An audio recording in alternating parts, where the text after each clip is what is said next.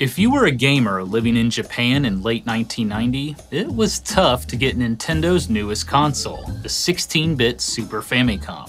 Nintendo received 1.5 million pre-orders from wholesalers, but could only ship out 300,000 consoles on launch day. Retailers and consumers weren't happy, accusing Nintendo of creating a false shortage to drive up demand. But Nintendo denied the allegation and promised to increase its manufacturing capacity the following year.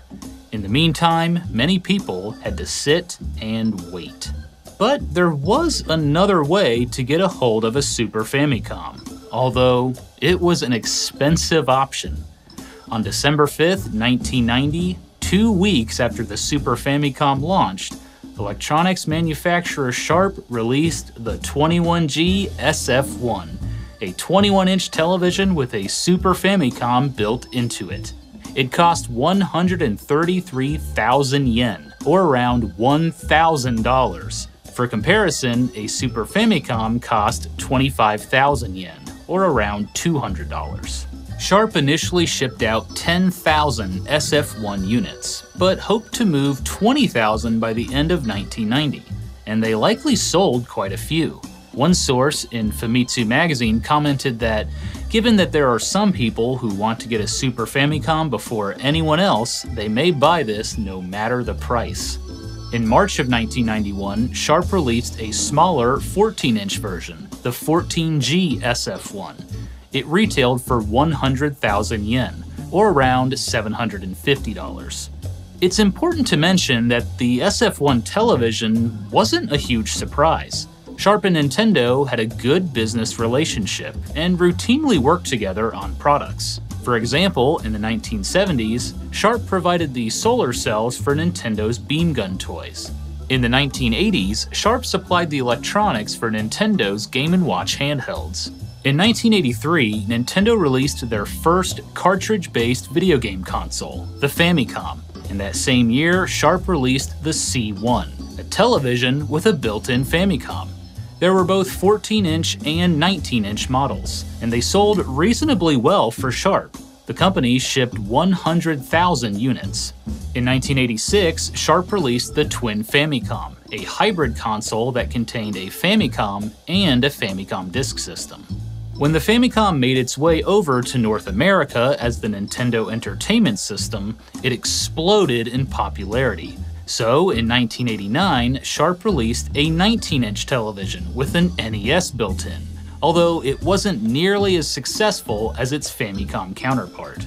So the fact that Sharp made a TV with a Super Famicom inside makes perfect sense. I have here the 21-inch version of the SF1. Was it worth all that extra money? Let's take a look. The Sharp SF1 came with 2 controllers and a remote. Unfortunately, I do not have the remote. The controllers look and feel identical to a standard Super Famicom controller, but have unique SF1 branding. The cords are also longer. The SF1 controller cord is about 6 feet, while a Super Famicom controller cord is about 3 feet. Since there was no console to create distance between you and the TV, a longer cord on the controller was necessary. As far as design, this is a pretty standard looking television with a Super Famicom on top of it, almost like a little hat. On the front are 2 controller ports.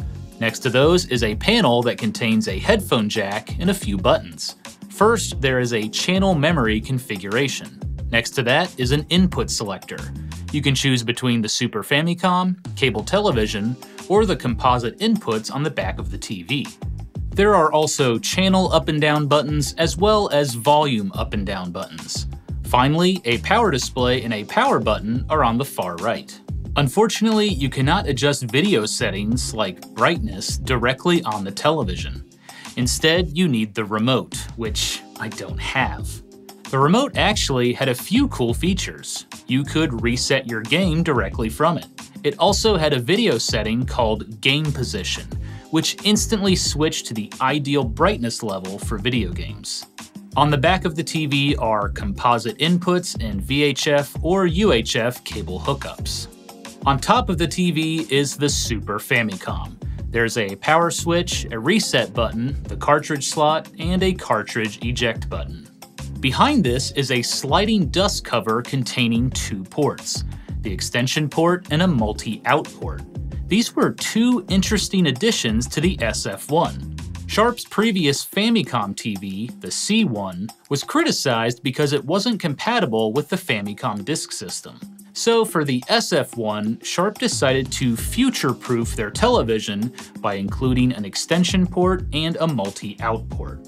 Let's start with the multi-out port. This works just like the one on the Super Famicom or Super Nintendo console. You can output the audio and video to another source. It supports composite, S-video, and RGB. Unfortunately, the video does not work on my multi-out port, but you get the idea. Playing something like Super Mario Kart with another player on 2 televisions would be pretty cool. Then there's the extension port. This one is a little bit of a mystery. On a standard Super Famicom and Super Nintendo, the 28-pin extension port is on the bottom of the console. Nintendo added this port for potential accessories in the future. But on the Sharp SF1, the 28-pin extension port is smaller and has a different form factor. It resembles the image-in port on Sharp's X68000 compact computer. Most likely, Sharp changed the port because of the design of the television. The extension port on the Super Famicom was on the bottom because the console would mount on top of any peripheral. But for the SF1, Sharp couldn't do that. So they changed the design of the port to use a cable. At the time of the SF1's release, no devices used the extension port. So Sharp probably thought, well, we can always sell a cable if something comes out. Only 2 retail devices used the extension port in the Super Famicom and Super Nintendo's lifetime. The first was the Life Cycle Exertainment Bike, released in 1994. A module hooked into the extension port and connected to an exercise bike that worked with a few different games. The second was the Nintendo Satellaview, released in 1995. It was a Japan-only peripheral that allowed players to download games via satellite broadcasts. However, I have never seen any cable made by Nintendo or Sharp that could hook the SF1 into these peripherals. My guess is that by the time these devices came out, there was little to no demand from SF1 owners for a cable. So in theory, the SF1 will work with these devices, but you'll need a cable, and probably a custom one. Now, let's get to the games. Super Famicom cartridges load into the top of the TV in the cartridge slot. The Sharp SF1 is also compatible with Super Nintendo games. However, just like the Super Famicom, the cartridge slot's design prevents you from inserting the game. You'll need to modify the slot or use an adapter to play your Super Nintendo games. But the bigger question is, how do the games look? The video quality is spectacular. Inside the SF1, the Super Famicom hooks into the television via S-video. This looks better than the standard composite hookup, but not as good as an RGB connection. Either way, it's a beautiful picture, and the camera does not do it justice.